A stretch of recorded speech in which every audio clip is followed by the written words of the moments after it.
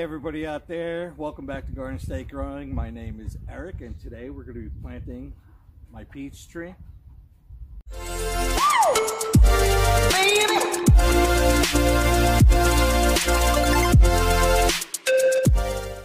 Well, as you can see, the peach tree is already planted, and that's because you know what, if you want to see the reason why, you can go check out my planting a Meyer lemon in container video that I put out earlier today. The reality is that the video was crap, so I'm gonna reshoot almost the entire thing. I'm still gonna bring you in, just like I did with the Meyer lemon. I'm gonna bring you in and show you the tree and talk a little bit about the Alberta peach, why I chose this plant, and or this peach variety in particularly. And then I'm going to cut to me actually planting the plant so you can see the technique that I used to plant the Alberta peach tree here. Okay, as you can see, the peach tree is not really that big. It's only about 3 feet right now. That's the size I chose to buy it at. With the Meyer lemons, I wanted to get fruit on it the first year. With the peaches, I didn't mind if it had to grow a year or two before I get peaches. They say I can still get peaches on the first year. I don't know about that. We'll have to see. I really think maybe on the second or third year. Again, this is a grafted plant. It's been grafted to specific root stock. It has been single stemmed. They have knocked all the branches off all the way up to about 2.5 feet and only left the leaves on the top. That's going to encourage more branch growth up top, and it's going to encourage the tree to grow real high. Now, the reason why I picked the Alberta peach itself is because of it's one of the most disease-resistant peaches that is available today. You look it up, the Alberta peach.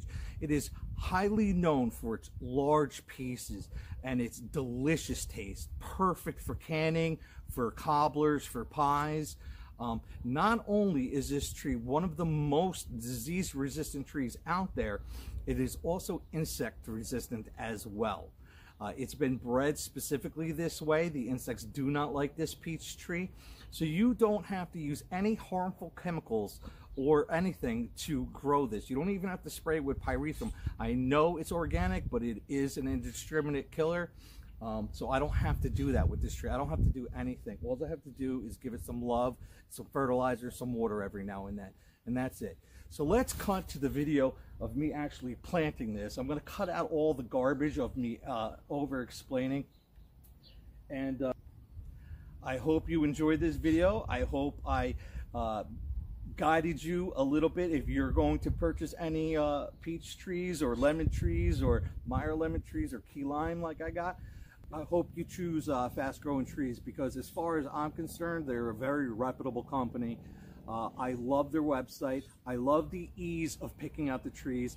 You know, sometimes when it comes to fruit trees, I was so scared to buy any because I couldn't find enough information on the different types of fruit trees and what would work well in New Jersey. I mean, I knew peaches, but you can mess up and buy a southern peach tree that should be in Georgia and basically kill it off. So, but fast growing trees made it so easy for me to pick what I wanted that it took no time at all. And as soon as I saw I could actually plant a Meyer lemon tree here and have peaches in my backyard, I jumped on top of it. So I hope I guided you to them. I love this company. I hope you enjoy the rest of this video. Like I said, I'm gonna really butcher cut it, and have a great evening. I love you all. All right, good night. All right, guys. Here we are, and we're getting ready to plant my Alberta peach tree. I picked a nice spot out of my yard that it's going to kind of be out of the way.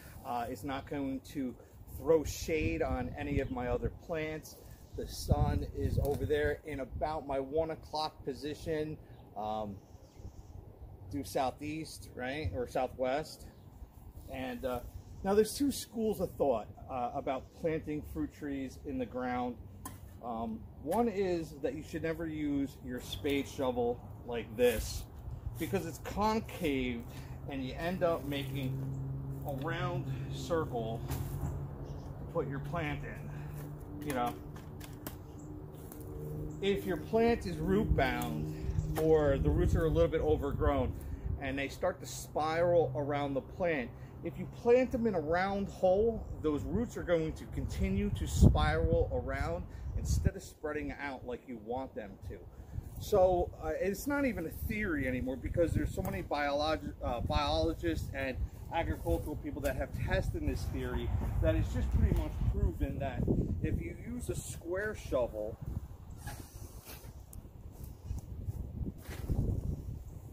and instead of making a round circle, you make yourself a box. There's definitely a root in there I'm going to have to get rid of. Now, I don't want to get rid of this soil either, because I'm only going to amend it with a little bit of that mushroom compost. Earthworms are right there, because I don't want the tree to be misled in thinking that the soil quality that I'm going to add to this is going to be the soil quality it's going to live in for the rest of its life. I wanted to get used to my native soil here and know that this is where I'm living, this is where I'm going to produce my peaches. So now that I pretty much have a square circle dug, I'm going to go a little bit deeper with it, of course. If those roots that are wrapped around the plant, they're going to come to a hard stop on one of these corners, and they're going to be forced to start branching out instead of continuing around the plant. Believe me, I know it sounds a little ridiculous. I thought it was too when I first heard about it, but it's the truth after researching it and finding out that Rutgers University right here in New Jersey did a study on comparing trees, fruit trees that were planted in a square hole compared to a round hole, and they found out that the trees that went into the square hole fared much better and had much better root development.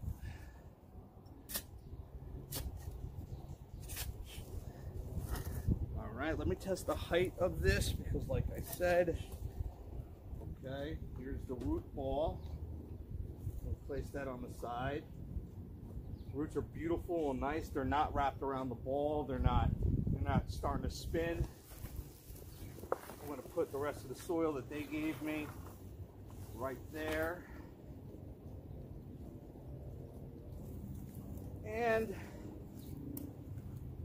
I would really love for this tree to be a lot higher, because I want to mound it up a little bit, especially with the mulch and everything.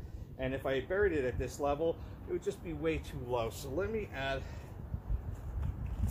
a couple inches of my mushroom compost, a couple handfuls of my native soil, mix it up,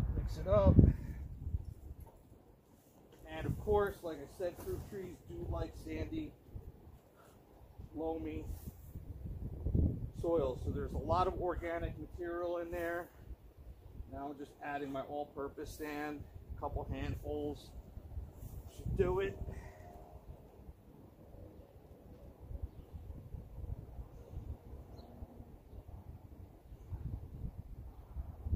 Looks wonderful.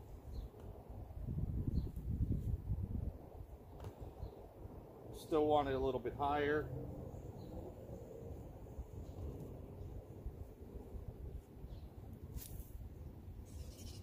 Put those wormies back in there. All right, I like it. Okay, I like the height. The ground level's right here. It's just a tad higher. I'm going to add some more mushroom compost. This is going to add some additional nutrition. Nice organic nutrition that's not going to just leach away from the soil. There we go. Like I said, I'm going to add that native soil back. Okay, now at this point, I'm going to take the Dr. Ertz fruit tree fertilizer, the what is it, 552, right? Yep, 552. And most of it flew away, which is awesome. I love wasting stuff. All right, I don't mind throwing it on a little heavy because it's all natural. It's going to break down, it's going to water down. Plant needs the nutrients. It's going to give it a nice pop at the beginning of the season. So now that I got that down, I'm going to go get myself another bucket of mushroom compost.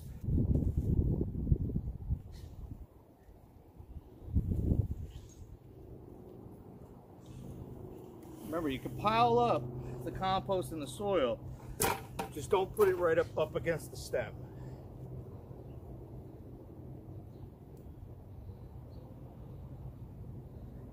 All right. Now let me take my rake. Again, I'm going to pull the mulch back in. This is going to help with moisture retention, insulation,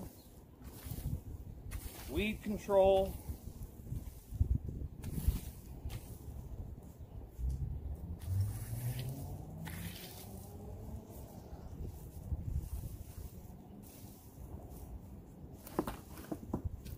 Don't really want these big sticks.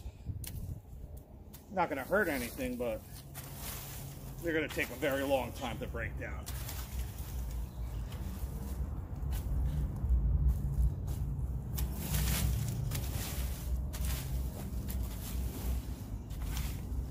Alright, so I'm just going to mound it up. I'll probably add a little bit of mulch in a week or two after everything settles down. And like I said, keep it a couple inches away from the stem. Make sure you don't get any stem rot. And let's water it in. And I'm going to give it a really good watering.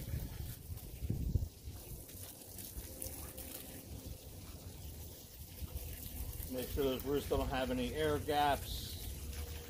Let the tree know you're in a safe spot, tree. It's okay. Now, as you can see, my peach tree is dramatically smaller than my Meyer lemon tree.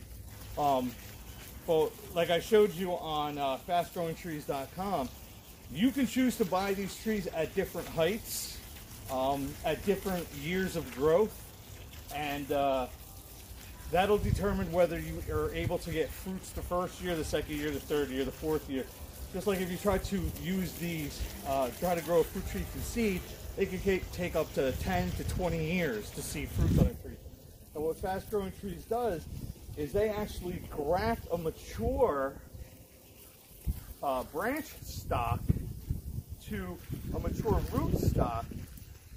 Okay, this is the branch from another peach tree that they grafted down onto another root stock, and this is going to, okay, I'm seeing the water start to pool up, so I'm going to stop watering now. It's draining nice. I see it draining. Okay, it's all the way down to ground level. Got sidetracked when I was talking to you.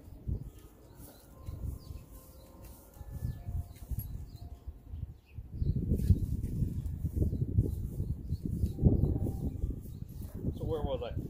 Yeah, they graft a branch onto a rootstock, and you can get dwarf varieties that only grow to a certain height, 4, 5, 6 feet tall, and that's about it. Now this Alberta peach tree, it is it is cold tolerant down to -20 degrees. That is more than fine for where I live in central Jersey. This can grow upwards of 15 to 20 feet high and 15 to 20 feet wide. But with pruning, you can keep this a lot smaller and keep it more convenient to pick. And so that's it. That's all you have to do to plant a nice peach tree.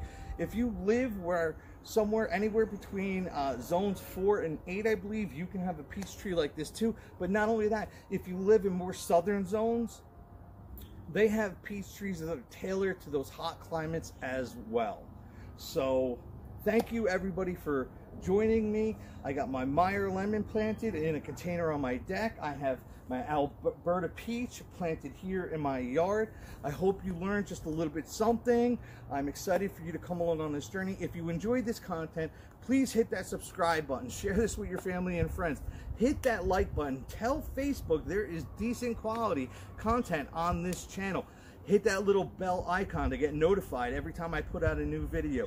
Thank you for you guys that came back to join me again, and thank you for you new people. I hope you learned a little bit of something. I'm gonna water my Meyer lemon tree in.